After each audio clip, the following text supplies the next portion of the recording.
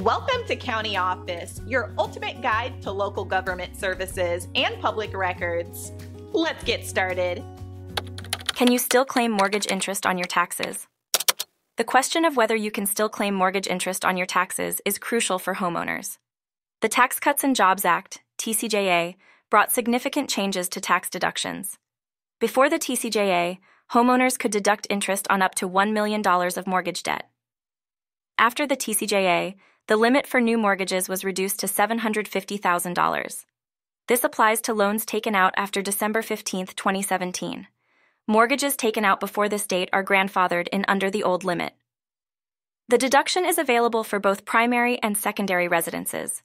However, the property must be secured by the mortgage. NN home equity loans also saw changes under the TCJA. Interest on home equity loans is deductible only if used to buy, build, or substantially improve the home. The standard deduction was nearly doubled by the TCJA. This change means fewer taxpayers itemize deductions. Itemizing is necessary to claim the mortgage interest deduction.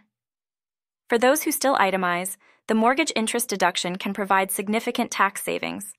It is important to keep detailed records of mortgage interest payments. NN Consulting, a tax professional, can help maximize your tax benefits. Always stay updated on tax law changes to make informed decisions. N.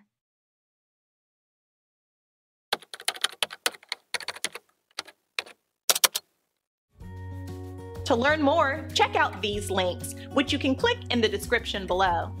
And feel free to comment your questions. We're here to help.